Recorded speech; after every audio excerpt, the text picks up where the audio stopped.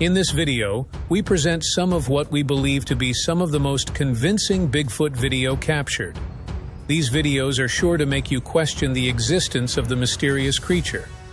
Join us as we delve into the world of Bigfoot and explore these compelling pieces of evidence. Don't forget to like, share, and subscribe for more Bigfoot content. Originally filmed by accident on May 1997 in Modena, New York, the Pridgeon video is a captivating piece of footage that has intrigued Bigfoot researchers and skeptics alike. Also known as the New York Baby video, this controversial clip has sparked debates and discussions surrounding the elusive creature's existence.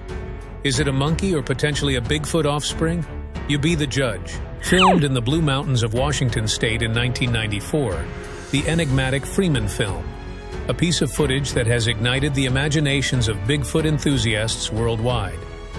This controversial video, capturing a mysterious creature in the wild, has left researchers and skeptics on the edge of their seats and has created often furious debates. At the very heart of Bigfoot lore is the most debated, studied, and documented film, the Patterson-Gimlin film.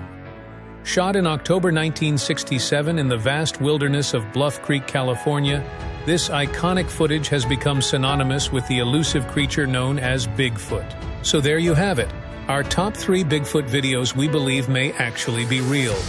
What are your thoughts? Leave a comment below. And before you go, be sure to hit that like button and subscribe to the channel if you haven't already.